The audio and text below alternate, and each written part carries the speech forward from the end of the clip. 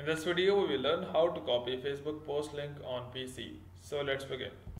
So the process is quite easy and simple. First, you need to make sure that you are connected to the internet, and once connected with the internet, simply go and open up any browser.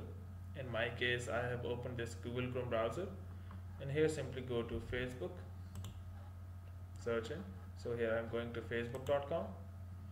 You can either log in or you can even copy the post link on Facebook without logging in. So for example, I scroll down below and I have this post and I want to copy this link. You can directly go and share if you want to share with anyone, share in Messenger, share in group or whatever.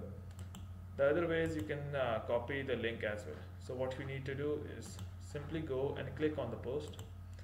This would open up in a window. So here you can simply go, and every browser has an address bar, so you can see a link in the address bar. What you need to do is simply right click it, select it, first select it whole, right click it, click on copy, and now this is copied and you can simply go and paste anywhere you want. So hope it has helped you in copying a post link on Facebook. But before you go, please like, subscribe and share. Thank you.